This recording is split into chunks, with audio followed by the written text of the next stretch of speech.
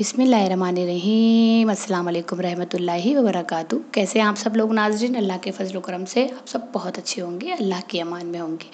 आज हम आपको जो अमल बता रहे हैं वो अमल है सफ़ेद दाग, जो चेहरे पर हो जाया करते हैं, पूरे जिस्म पर हो जाया करते हैं, जिसे फीबियस वाइट स्टेन कहते हैं, जिसका इलाज तो है मार्केट में और लोग करते भी हैं। लेकिन कई मर्तबा अगर हम ध्यान से उसका इलाज ना करें और लापरवाही बरतें तो वो पूरे जिस्म पे फैल ही जाया करते हैं और अक्सर इलाज के चलते भी जिस्म पर ये दाग फैलते ही हैं। और कई लोग ऐसे होते हैं जो मजबूर होते हैं और कई मर्तबा वो इलाज नहीं करा पाते और जिससे ये जो दाग होते हैं, ये धब्बे होते हैं, पूरे जिस्म पर फैलते चले जाते हैं। बहुत आजमाया हुआ और कामयाब अमल है, काफ़ी लोगों ने किया है और आजमा कर देखा, माशाल्लाह बिल्कुल ठीक हो गए हैं। तो हमसे काफ़ी लोग कह रहे थे इस तरह का कोई अमल बताएं, तो हमने सोचा कि आज हम आप लोग की खिदमत में यही अमल की वीडियो बना कर लेके आते हैं, ताकि हो सकता है कि बहुत सारे ऐसे लोग होंगे जिन्हें इस चीज़ की ज़रूरत होगी और वो इस चीज़ का फ़ायदा उठाएं।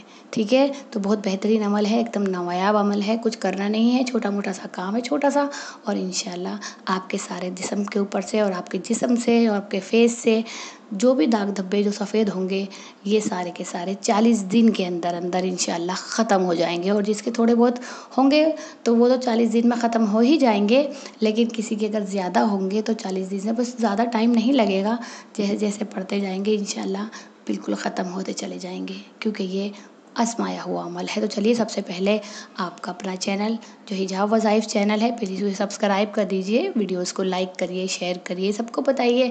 ऐसी परेशानी से अगर कोई गुज़र रहा है तो आपको बहुत सवाब मिलेगा। वाकई में जब आपकी दुआएं हमें मिलती हैं तो हमें बड़ा सुकून मिलता है, और आप जब कहते हैं ना कि हमारा काम हो गया, तो वाकई में हम बता नहीं सकते कि खुशी के आंसू हमारी आंखों से छलक जाया करते हैं माशाल्लाह से। तो चलिए, चैनल को सब्सक्राइब जल्दी से कर दीजिए, ठीक है। चलिए, मैं आपको बताती हूँ आपको करना क्या है। एक तो आप नमाज की पाबंदी ज़रूर रखिए, ठीक है।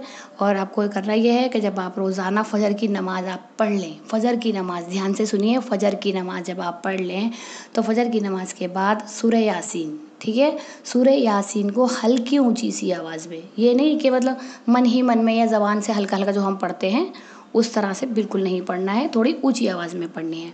तो यासीन शरीफ को आप थोड़ी ऊंची आवाज़ में तिलावत कर लीजिए और साथ ही में एक कटोरी के अंदर सरसों का तेल अपने पास रख लीजिए, ठीक है। जब आप पूरी तरह से तिलावत कर लें और तिलावत करते ही फ़ौरन जो सरसों का तेल है आपके पास, उसके अंदर उसे दम कर दीजिए, ठीक है। यासीन शरीफ पढ़कर जो आपके पास कटोरी के अंदर सरसों का तेल है उस पर दम कर दीजिए।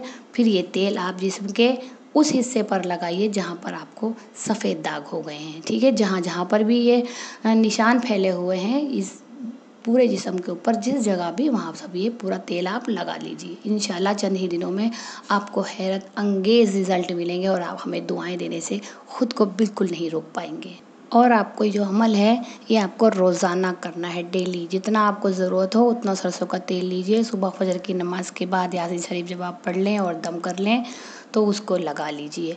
मतलब आपको डेली ही ये अमल करना है, रोज़ बनाना है, रोज़ पढ़ के उसको दम करना है और रोज़ अपने जिस्म पे लगाना है, ठीक है। तो चलिए, दुआओं में याद रखिए और चैनल को सब्सक्राइब करना तो बिल्कुल मत भूलिए। आपका अपना चैनल हिजाब वज़ाइफ चैनल।